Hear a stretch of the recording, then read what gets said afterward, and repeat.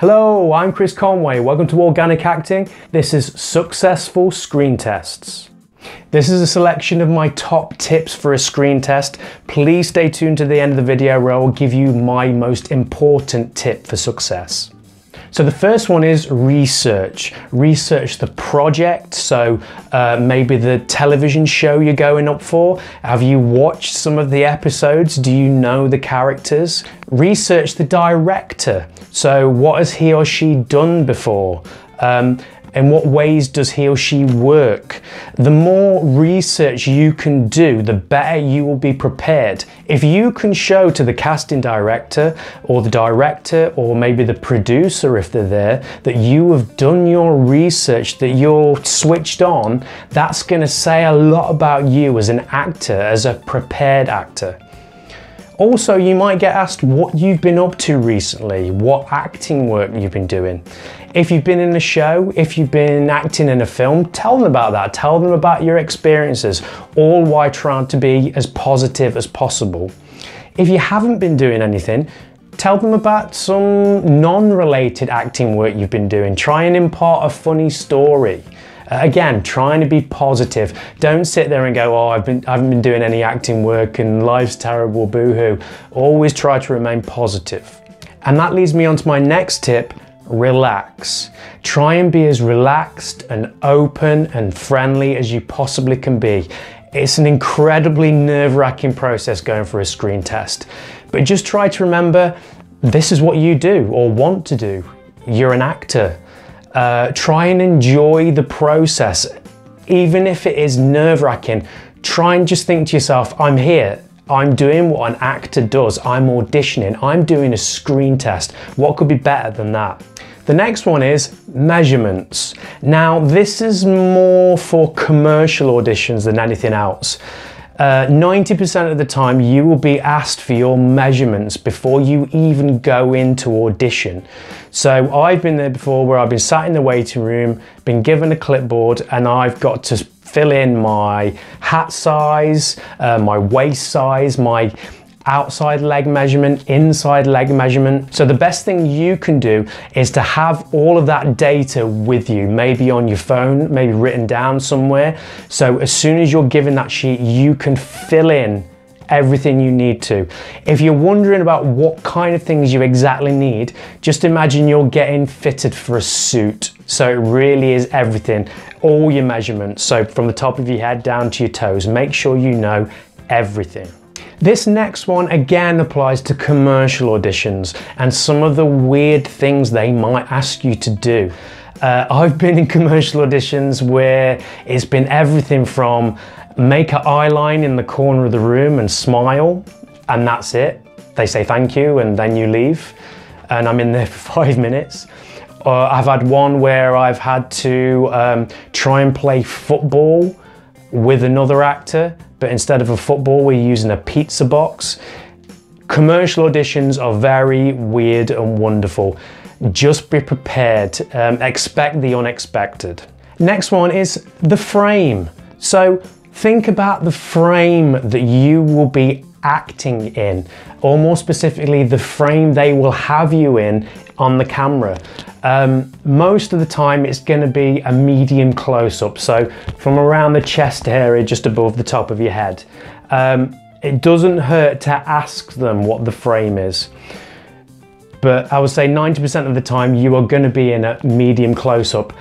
If you're in a medium close-up, remember you are limited in the space you've got. So if I'm in this medium close-up shot, anything outside is lost, okay? Keep everything in the frame, mostly your face and your eyes and your expressions. Also, try and keep it naturalistic. We don't need over-the-top theatre acting. Remember, the camera is in a medium close-up, so it's almost as though the person watching is sitting on your lap. So you want to keep it as naturalistic as possible. So this next one is really about putting something unique forward. Putting a little flavor of your own in there. Think about these casting directors. They are sat in a room while actor after actor after actor come in and read the same lines or selection of lines. They, first of all, want you to be good, but they want to see something different. Obviously, try and keep in with the character and the given circumstances, the scene that you are given, but try to put your own uniqueness in there. That's really what they want. If you can do something like that and it fits in with the character, then you're really going to make them notice you. Obviously, don't go over the top, don't do anything dangerous, but just give something a little spice of your own personality. Now, if things are going well, most likely they'll ask you to read the piece again, and what they will do is give you some form of direction. It is so important, I can't stress this enough, that you listen to what they say and try to take on board the direction they've given you.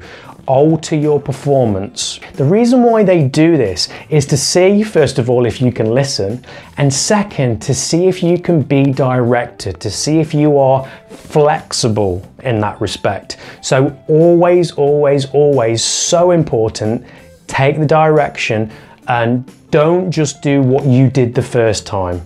And the final tip is eyes up. Keep your eyes up. It's a strange phenomenon when you put an actor in a screen test and perhaps they haven't seen the script before, and that does happen. Sometimes you only get the script on the day, that they want to hold on to this script for dear life and keep their eyes on the script so they don't lose their place. That is a no-no. That can really lose you an audition. The best thing about screen tests is they capture your face and your eyes. If your eyes are down, a lot of that is lost. So what I've done is I've taken this really simple, straightforward piece of screenplay. It's a two-hander where one character is asking another character how they got an injury on their face. And what I've done is in this first clip, I've read the script with my off-screen partner and my eyes are staying down on the script. Just take a look. How did you do it? I walked into a door. You're lying. No, really, I did. Okay, which door? Can you keep a secret? Of course. I'm a bit shaken up. I did walk into a door, but I was sort of pushed into it, and he didn't mean to. Please tell me it wasn't Bob. Bob? Good God, no. It was Mr. Smith. Now, you might notice that any fantastic acting I'm doing is lost. It's gone because my eyes are down. Think about all the fantastic screen actors you know. It's all in their face and in their eyes. If you've got your eyes down the script, it's a waste, such a waste of time. So how do you combat this? What's the alternative? How do you keep your eyes up while reading the script? Well, first of all, you should keep your eyes up during the other person's lines. So if you have a casting director reading the other part with you, keep your eyes up during their moments and react to what is being said to you. If you've seen my other videos, you'll know that acting is reacting. If you watch any kind of film or television, the camera will go to the person, not who is speaking, but who is reacting, who is listening. So in a screen test, react to what is being said to you. Then, when it's time for your line, you can look down and read your piece. But as soon as that's finished and it's someone else is speaking, the eyes come back up. Just take a look at the next clip where I've demonstrated this. How did you do it? I walked into a door. You're lying. No, really, I did. Okay, which door? Can you keep a secret? Of course. I'm a bit shaken up. I did walk into a door, but I was sort of pushed into it and he didn't mean to. Please tell me it wasn't Bob. Bob? Good God, no. It was Mr. Smith. So there you see, I'm reacting to the other person's lines, only dropping my eyes down when I need to, but bringing them back up as quickly as I can. And another bonus tip, if you've only just seen the screenplay, maybe you're waiting in the waiting room for 20 minutes before you go in, take a pencil, go through the script and find 2, 3 moments where the other person is speaking, where you can give some wonderful reactions, just to show that you can react to what the other person's saying. Now, a lot of people who've watched my channel will know that I'm a big fan of Stanislavski. And they will say, well, surely you're just pulling faces. That's not very naturalistic. No, it isn't. But in a screen test, you have only got a limited amount of time to show that you can act in that medium. Remember, especially with screen tests and screen acting, acting is reacting. So going through the script and finding 2 or 3 places where you can make these big reactions, it might not be the most naturalistic or Stanislavskian, but who cares? This is what they want to see. Take a look at this next clip as well. This is Hugh Laurie auditioning for the television program House. And watch what he does. It's the same thing that I've just mentioned, keeping his eyes up. Just take a look. I was expecting you in my office 20 minutes ago. Really? That's odd, because I had no intention of being in your office 20 minutes ago. What, you think we have nothing to talk about? No, I just can't think of anything I'd be interested in. I sign your paychecks. I have tenure.